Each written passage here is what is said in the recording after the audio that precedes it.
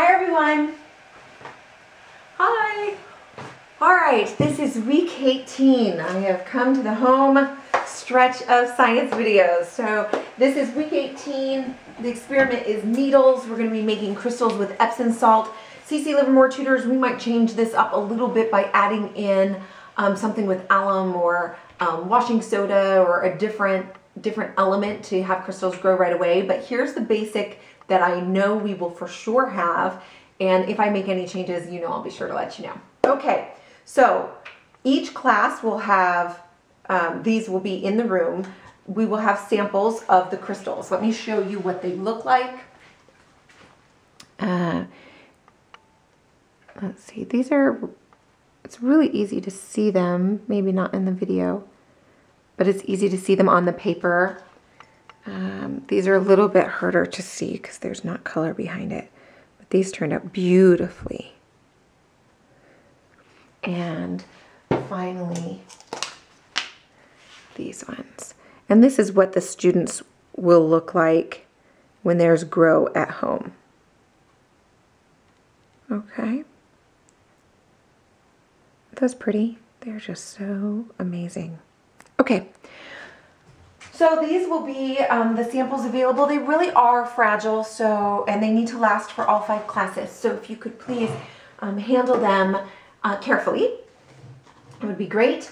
Okay, now I realized in this moment I don't have the food coloring because it's at church, because I wasn't there on Friday. We were sick. We still are not well.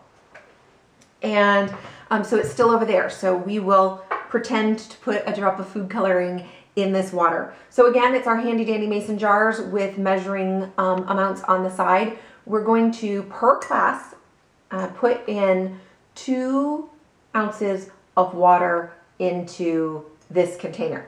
So we just need to do this once per class. Okay. Then we'll pop in a drop of food coloring, since I pop in a little drop of food coloring, and 2 tablespoons of Epsom salt. And yes, Laquita, I know this is a teaspoon, but for demonstration purposes, we're going to use this. I'll have a real tablespoon for you guys. Those are also at the church because we use them this week on week 13. So I'll have a tablespoon for you, and stir it, or have your students stir it for 2 minutes. Now, the water that we use should be hot and not boiling. I have this hot pot here that boils water really quickly. So when you come in, just turn the water off so that it will cool down enough for when you're ready to pour your water in here and do the experiment. And make sure there's enough water, you know, that it's not going to boil away, and then turn it back on before you leave for the next class. And that'll just keep the water warm. Okay, so give it a stir. We're going to pretend 2 minutes have gone by. So each student will have the little cup and lid. Have them write their name on the bottom of the lid with a Sharpie. And we're going to use a pipette to, don't put it all the way down to the bottom where you're getting any of the undissolved salt. Try not to do that. It takes 2 or 3 pipettes to get, this one just was 2, to get a thin layer that covers the bottom. We don't want really any more than that, otherwise it'll take a long time for the crystals to grow. The crystals won't grow during our science period, so if you have a book on crystals or you want to talk about some other crystals, you certainly can, or chemical reactions and those sorts of things. Excuse me.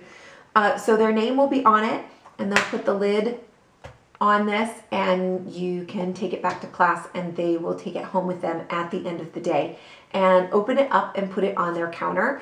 And as the water dissolves, the crystals will begin to form, and they really will be beautiful. They're just quite lovely. So that's that experiment. I kind of went through it fast, but again, feel free to think of how there might be extra time and how to use that time to continue the dialogue or the questioning about about the concepts that we're learning here.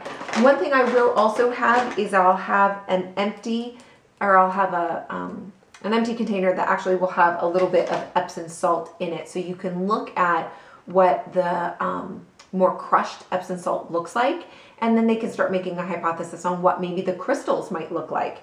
And I bet that they can see how these are the larger formations of what actually is in the bag of Epsom salts.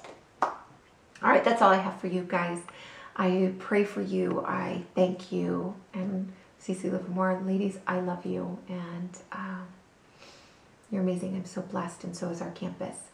All right, pray for me that I get better and my children will get better. And I will see you all Friday. Bye.